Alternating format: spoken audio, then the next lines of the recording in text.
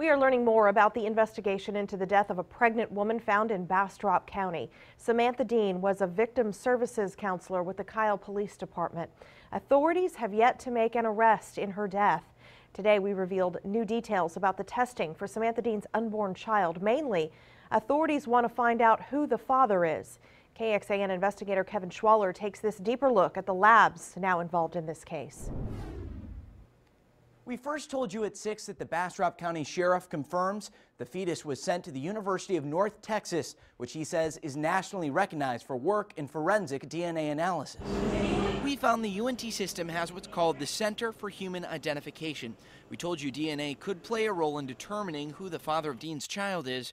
Well, the center has a unit for paternity testing, the first of its kind at a university in Texas.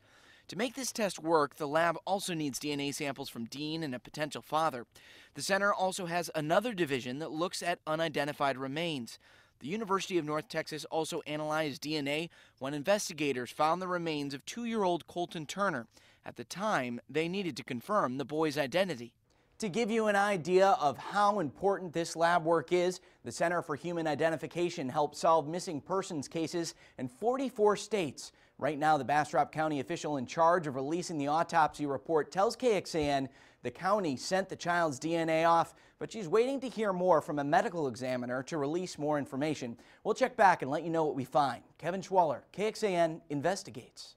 DNA testing can also be used in cases involving adults. In November, Austin Police and the U.S. Marshals sent DNA from remains found near the Colorado River to the University of North Texas. Scientists were able to confirm the bones were the remains of Kevin Patrick Stoser, a convicted sex offender who escaped from the Austin Transitional Center in 2013. In that case, DNA helped confirm what dental records could not.